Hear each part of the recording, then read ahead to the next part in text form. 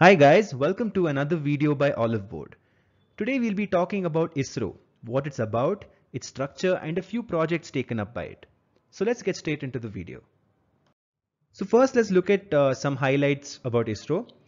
ISRO is part of the Department of Space of the Government of India and is the abbreviation for Indian Space Research Organization. ISRO was formed in 1969 by Dr. Vikram Sarabhai and is headquartered in Bangalore.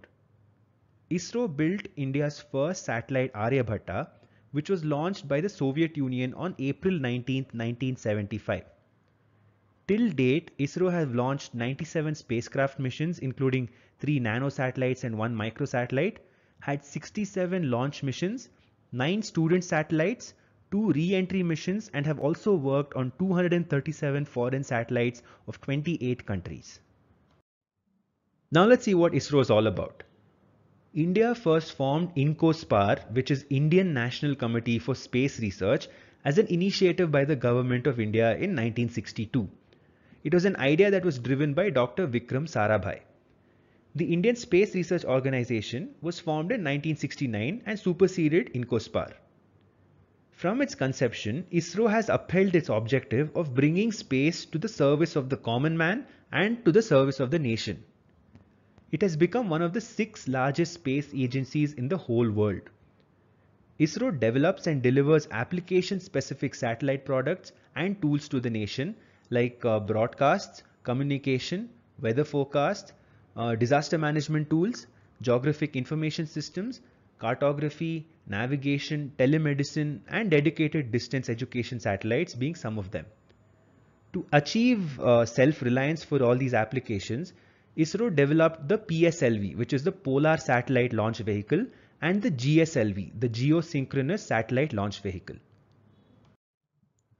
Coming to organization structure, the Department of Space comes under the Prime Minister of India, and under the Department of Space lies ISRO. Under ISRO, we have various centers like the Vikram Sarabhai Space Center, Liquid Propulsion System Center, Satish Dhawan Space Center, ISRO Satellite Center, Space Application Center, and National Remote Sensing Center, to name a few. The chairman of ISRO, who is also the secretary of the Department of Space, is Dr. K. Shivan. Now let's talk about a couple of centers of ISRO. As spoken in the previous slide, ISRO has many centers throughout India, over 40 centers to be a little more precise. The VSSC or Vikram Sarabhai Space Center is where the design and development activities of satellite launch vehicles and sounding rockets are carried out. Antrix Corporation Limited is the marketing wing of ISRO, and it was set up by the Government of India in 1992. The SDSC SHAR, the Satish Dhawan Space Center, is the main area for ISRO's launches. It has 2 launch pads and is located in Sriharikota in the Nellore district of Andhra Pradesh. Now let's talk about Chandrayaan I, one of ISRO's biggest missions.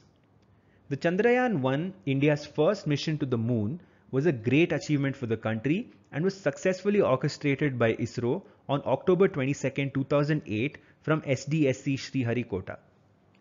The spacecraft, which was weighing at about 1,380 kgs at liftoff, orbited the moon at a height of 100 kilometers. It was launched by the PSLV launch vehicle. The spacecraft carried 11 scientific instruments built in India, US, UK, Germany, Sweden, and Bulgaria, and is said to have made more than 3,400 orbits of the moon. The mission lasted for about a year as the communication with the spacecraft was lost on August 29, 2009, and the spacecraft was responsible for chemical, mineralogical, and photogeologic mapping of the moon. Now let's come to Chandrayaan II.